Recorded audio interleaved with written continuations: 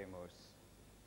Aeterne Deus, et clementissime Pater, gratias tibi qua maximas agimus, quod nos, affera et agresti vita, ad artes ingenuas, et scientiarum cognitionem deduxeris, quod domum nostrum, perpetua lagitate et misericordia, usque ad hoc diem prosecutus sis, quod viam nobis et veritatem et vitam in filio tuo indicaveris. Arte pater petimus, ut servitui graduandi ab his perfecti initiis ad metam perfectionis ad spirent, et nobis nostraeque rei publicae laudi et ornamento esse possint. Tibi pater filio et spiritus sancto sit laus honor et gloria in saecula saeculorum. Amen.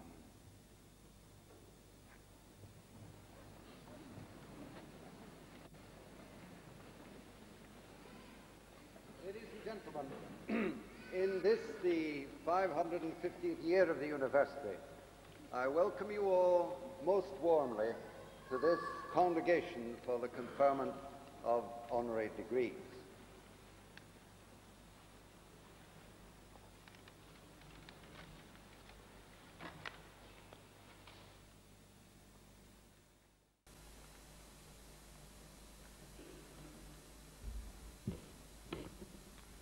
Mr. Chancellor, by authority of the Senate, I present to you these persons on whom the Senate desires you to confer the honorary degree of Doctor of Science. I wish to present to you Professor Feseha Gebreab, founding Dean of the Ethiopian Veterinary School. Ethiopia is a land of contrast and complexity. It ranges from high mountain plateau to parched deserts below sea level. But one of the outstanding characteristics, at least from a veterinary point of view, is that although it has the largest livestock population in Africa, until relatively recently it had very few veterinarians, and it did not have a veterinary school. This changed in 1979 when Professor Feseha Gebreab had the vision and drive to create a veterinary school in Ethiopia. Prior to this time, the very small number of Ethiopians who had to become veterinarians had to travel overseas to receive their training. And so it was for Feseha Gebreab. Going overseas to receive veterinary training is difficult enough. But when the veterinary school you have been sent to is in Poland and teaches only in Polish, it becomes doubly difficult. However, after 6 months' tuition of the language, Feseha entered the Warsaw Veterinary School and not only qualified in veterinary medicine, but also received a prize for the best Polish spoken by a foreign university student. In recognition of this success, he was then awarded a fellowship to study for a master's degree. At this time, it happened to be in France, and he had to become sufficiently proficient in French to write his thesis, which of course he did, before returning to Ethiopia in 1975. In 1979, he joined Addis Ababa University as the founding dean of the newly launched Ethiopian Faculty of Veterinary Medicine. This was a major challenge for a poorly funded university with no academic base in veterinary medicine. It was also in the midst of Ethiopia's Marxist revolution, following the overthrow of Emperor Haile Selassie in 1974, and a long period of strife and uncertainty in Ethiopia. However, through Feseha's energy and commitment, he established a flourishing veterinary school, which was to become one of the best in Africa.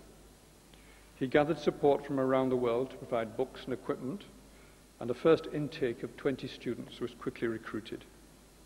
Significantly and unusually for most of the world, he had developed a policy of using external examiners, which ensured that the graduating students were of an international standard.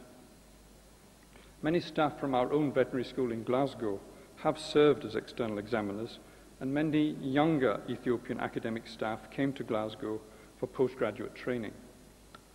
In the early years, staff at the Ethiopian Veterinary School were drawn from various parts of Africa and further afield, including Cuba, when Fidel Castro decided to support Ethiopia's revolution.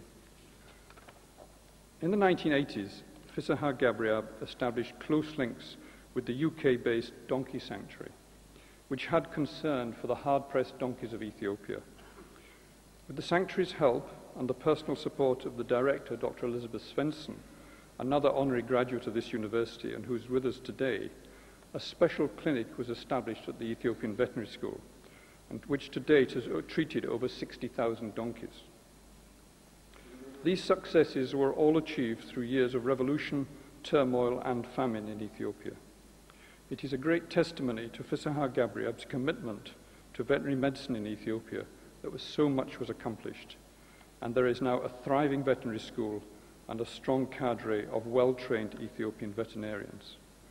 Professor Feseha Gebreab can truly be called the father of veterinary education in Ethiopia. Mr. Chancellor, it is now with great pleasure I invite you to confer the honorary degree of Doctor of Science on each of the following persons. Ms. Helen Bam. Te scientiae doctorum creabis.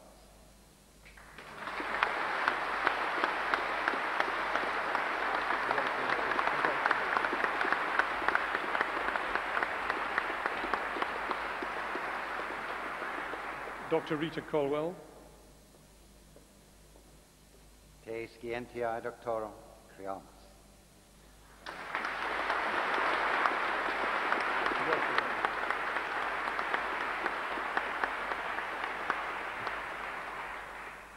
Professor Kip Thorne. Te scientiae doctorum creamus.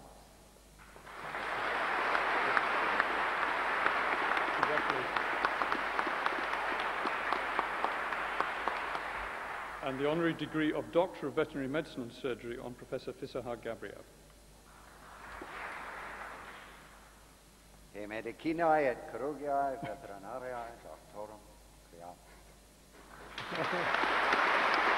Well done.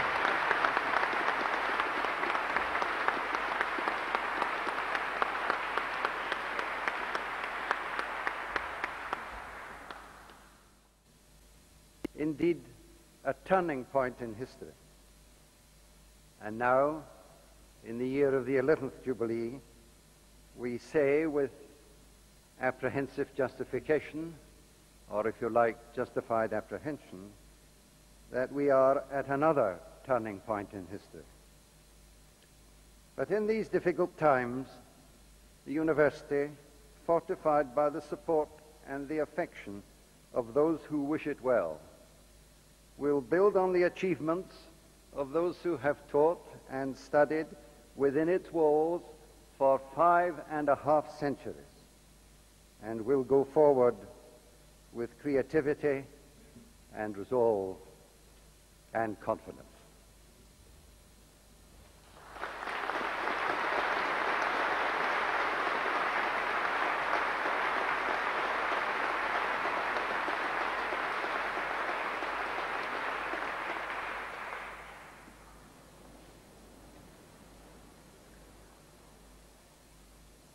Gratia Domini Nostri Jesu Christi, et caritas Dei, et communicatio Spiritus Sanctus, et cum omnibus vobis. Amen.